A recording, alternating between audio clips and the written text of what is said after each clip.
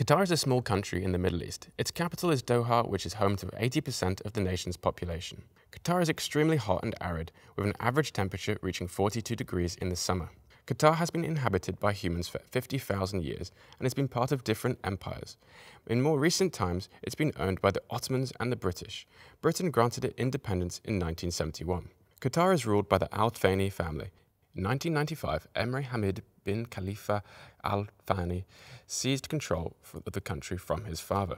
Qatar is officially a semi-constitutional monarch, but in practice is still an absolute monarchy. Qatar's population is made up of 88% migrant workers, 60% of whom are from South Asia. Part of the problem of Qatar's human rights issues revolves around the abuse of migrant workers, many of whom find it difficult to change jobs, especially women who work as domestic workers. According to Qatar's constitution, Sharia law is the main source of Qatari legislation, although in practice Qatar's legal system is a mixture of civil law and Sharia law. This creates equality issues for homosexuals and women. Homosexuality can be punished by up to 7 years in jail. Meanwhile, Sharia law-based family courts treat females' testimonies as worth half of that of men. Women also fall under the guardianship system.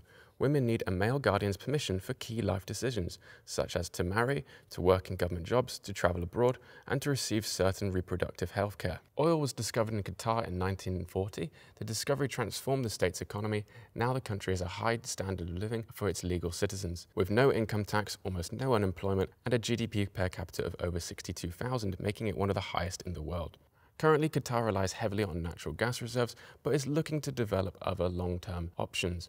In recent years, there's been a big push for tourism, and this is partly why they hosted the Football World Cup.